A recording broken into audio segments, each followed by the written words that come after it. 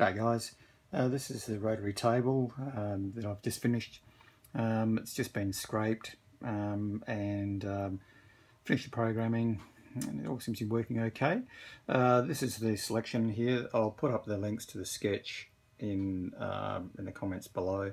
So basically we've got degrees, divisions or a jog setting. So in this case we just go degrees for purpose of the exercise, B, and we'll just put, divisions rather, just 1 and enter. Just that key there.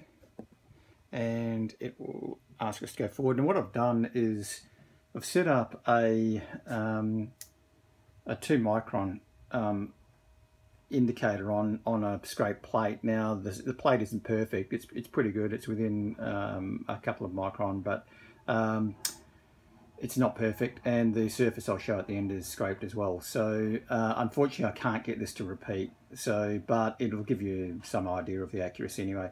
So to start it, to go forward, just go A, and it starts it going. So you can see that's basically just the noise from the scraping that you're seeing in the indicator there. It will repeat within 10, which is it's pretty good in itself, but you know, it should come back to 0, but it doesn't quite do that. So that will do a lap of honour, and hopefully come back something like 0. So basically, while it's doing that, that's the controller there. Again, I'll put the sketch below. So we select 360 degrees, that's the total that it will do, how many steps it moves. We can go either forward or backwards, or C is clear. I put another button in there as basically an emergency stop button. So let's see how we did. Okay, it didn't come back too bad. So yeah, you know, it's pretty accurate, especially for an indexing table. So I just take this parallel away so you can have a look at the table itself. That's all been scraped. That came up within 2 or 3, I think, from memory. Not perfect, you know, but it was actually quite remarkably difficult to scrape. When I first started, I thought it'd be a piece of cake, but these ridges through here, it really gave me hell with the scraping, because every time you know, I went to scrape, it would come up against a corner basically. So it was a little bit longer than I thought. It's parallel to the base within, I think it came up within 2 or 3, something like that.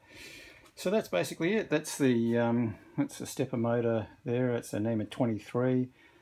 Just fabricated up that coupling as per Model Engineering Workshop magazine. Happened to be came up with a solution, and lo and behold, it was exactly the same as I saw in the magazine. So that was pretty good. The other selections we got here, we can either, if we clear that, it doesn't normally sit up like that. It would normally be flat, but if we clear that, that will go back to the welcome message. I've got a little different one there, so we can have either degrees, divisions, or jog. So I can enter degrees. Probably wouldn't use that as much, maybe, depending on what you're indexing, I guess. Say 45, same sort of deal. Hit A, and it will turn 45 degrees.